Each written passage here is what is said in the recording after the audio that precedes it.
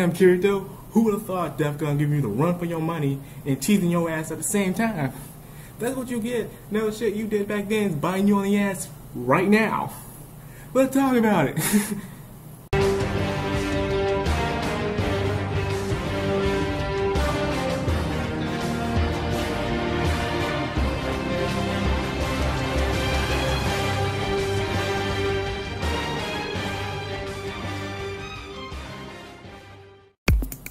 In today's episode, they finally set their plan to action. Shion will be back up, meaning she'll be up at some high tower aiming for Kirito, while Kirito will be out there being bait. And their first target is a guy named Dark Wind. Supposedly he will be extremely fast.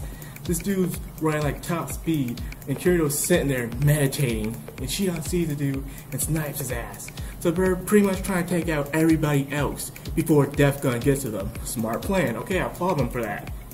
Then finally, she sees Def Gun. And she's like, oh, I got your ass now. But her mistake was putting on a red light. Def Gun saw that shit coming, he fired, and them bullets like...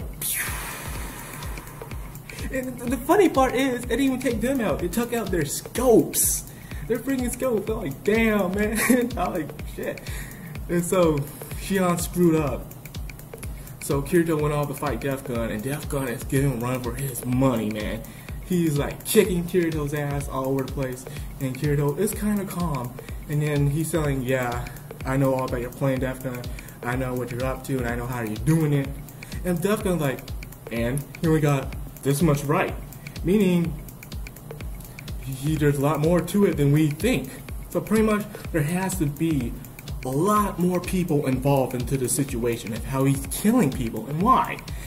But now we get to see Def Gun talk some more. It seems like he's too into the game. He's still in SAO, meaning he's like, oh, you're still breathing human air and shit like that. Like, what the hell, man? It's called real life.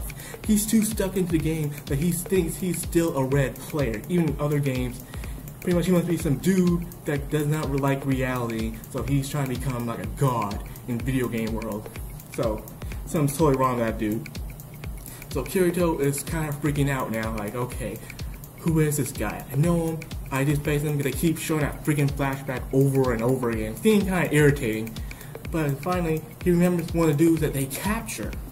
And he wanted to find out his name, but it turns out Kirito said, I don't want to know your name, because we're not going to see each other again.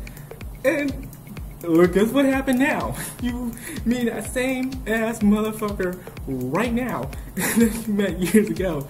That shit can bite you on the ass, man. If you only asked for his name back then, you won't be in this mess. You would know who he is, and you would have been able to capture his ass and tell the government or whatever to go get his ass. But it's too late now. It's too freaking late now, man. You fucked up, Kirito. And on Asuna's side, she's gone to Kirito's side when he's unconscious, seeing if he's okay, and the guy looks like he's in a hell of a lot of pain. And Def Gun's like, yo man, we about to finish this off now. I know what Shion's gonna do. Shion has lost her scope, so is she useless? Or hopefully she'll be able to do something, Shion. Please don't. These are like, feel like the final moments right now of this battle.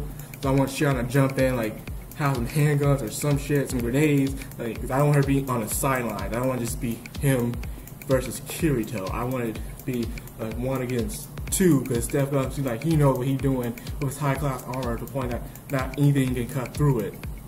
So I would say this episode did kind of interest me because it kind of had some it had some consequences. Damn, it was so hard for me to find that word. Consequences on about what you do in the past. If you asked for his name back then, you won't be in this situation, Kirito. So this episode had me a little enjoyed. I did enjoy this episode a lot. So I have to give this an 8 out of 10 indeed, so we know more about Def Gun. How he's more into the game world more than we think. And now how Kirito is still shaking up like, oh, he's probably feeling like an idiot right now. So tell me what you guys think. How is this battle going to end? Is this even the final battle? Who are the other people that are helping out Def Gun? And what will Shion do now, seeing Kirito in danger?